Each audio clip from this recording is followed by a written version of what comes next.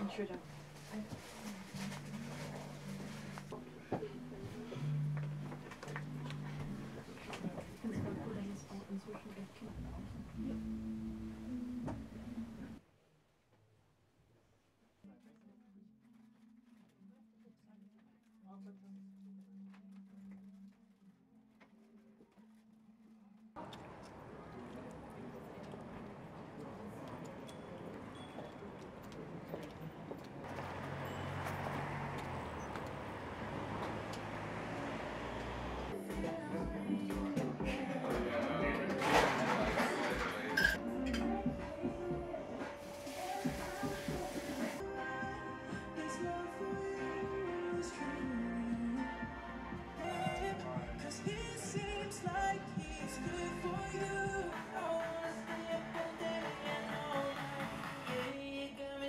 Yeah.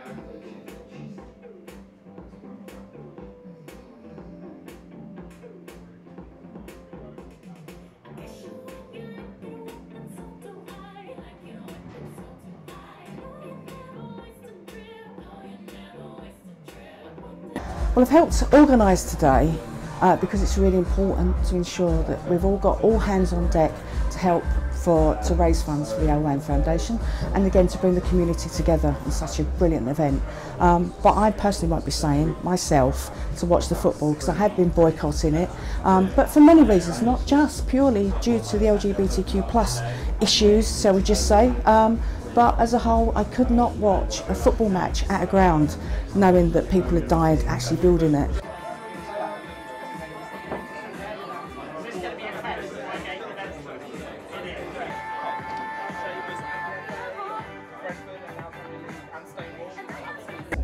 But I think they never really should have been given it. I think one of the key criteria is, do you have the infrastructure? And they didn't.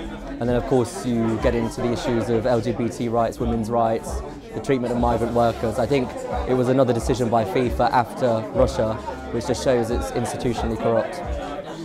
Totally dispiriting. It's just a sad reflection of a FIFA organisation that is totally corrupt, has lost its way from the principles on which it was founded, and frankly seems to be out of touch with actually the majority of the football family, I would say. The players will be thinking about that too much. Clear foul. I think the World Cup If you boycott entirely the World Cup, then you don't don't have a voice. But they didn't use their voice that they had. They could have worn the armband. They could have taken the yellow card. So many different things. And ultimately, the World Cup should never have been in Qatar.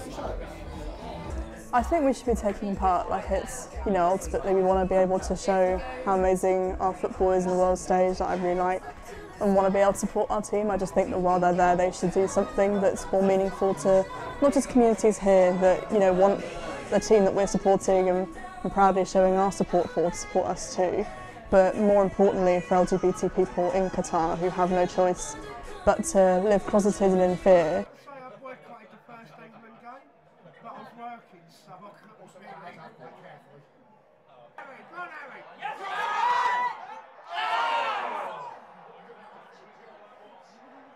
So my reaction to the One Love armband situation is I thought it was a relatively weak gesture to begin with, but it was something, and then at the slightest challenge to it, instant backing down, and I'm very, very disappointed.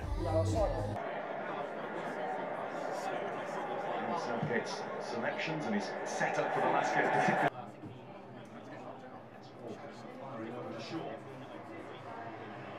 Well, politics is fundamentally about people. One of the criteria for the World Cup has to be that people going there should be safe.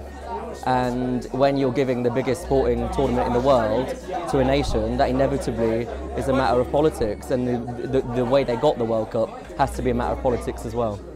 When, being LGBTQ+ is your identity, you can't keep it out of your politics, because your politics are going to influence how the world you want to see, the world that we want to build. And if not everyone is invited to be in that world and our vision for the world, obviously the future is going to be really bleak.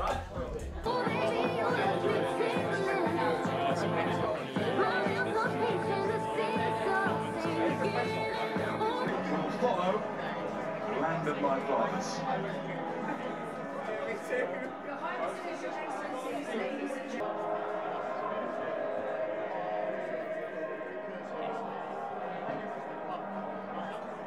LGBTQ plus people in Qatar are criminalised by the law and persecuted in many respects by society and the institutions.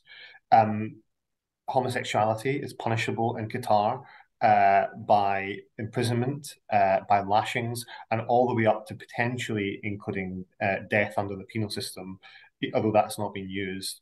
Although the reality is for LGBTQ plus Qataris on their day-to-day lives that they face persecution in terms of having to hide themselves because of the law, and that they cannot go to the police if they're attacked, assaulted, and sometimes the police themselves are the perpetrators. So they live essentially criminalised lives. It's wandering away. It's Luke Shaw. He's going to put this one in, it seems. That the World Cup should never have gone to a human rights abusing nation or government more precisely like Qatar, and that we have to learn the lessons of this both now and in the future. We've seen that, for example, the sports minister in the United Kingdom has said that he'll wear a rainbow armband this week in Qatar. We hope to see that, and we hope to see FIFA held to account in future, so that when this tournament is actually awarded to nations, we do actually consider their human rights. And I think that's the most valuable thing we can do, as well as standing in solidarity with Qataris who are LGBTQ plus.